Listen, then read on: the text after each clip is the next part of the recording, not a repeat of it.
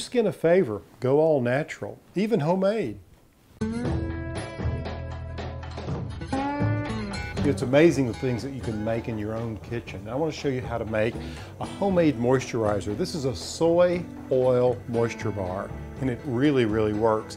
And all you have to do is start with a double boiler. You don't have to buy a double boiler. What I like to do is just take a large saucepan like this, bring the water to a boil, and then just take a metal bowl, place it there. And then what you're going to do, you basically just have 4 ingredients in this. You're going to start with 2 parts soy wax, 1 part coconut oil to 1 part cocoa butter, and then you can use any sort of fragrance you like. Lavender's great. I'm going to mix a little lavender with some rosemary, and this is the sort of thing that is so good for chapped hands if you've been working in the garden. It's all natural and very easy to make. So what we're going to do is we're going to start with the soy wax. This is hydrogenated soy oil, which makes it wax-like. What I'm going to do is I'm going to let this melt, and you can see it's already melting. Beautiful. Look at that.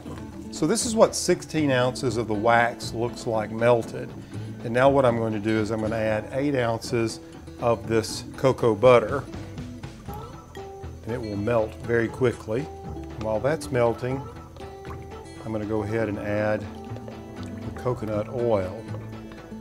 And you can see coconut oil is an oil, but it's almost in a solid state itself at room temperature. It doesn't really take long for all 3 of these ingredients to come together. You see, the thing you want to do is just constantly stir it like this.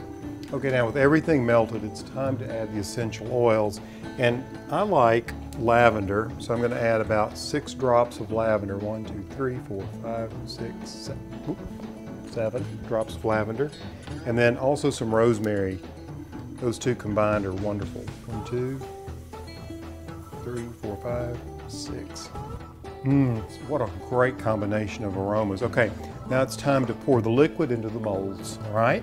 You just want to bring it over like this, and then just begin to dip it out, and you can fill these individual molds. What I like to do is just take a cooling rack and place them on the cooling rack with a little wax paper underneath. And if you can't find some of these molds or don't have them, you can use a little mini muffin pan like this and make great little lotion bars. Now I'll get all these poured up. I'll let them rest overnight. By then they'll be hard.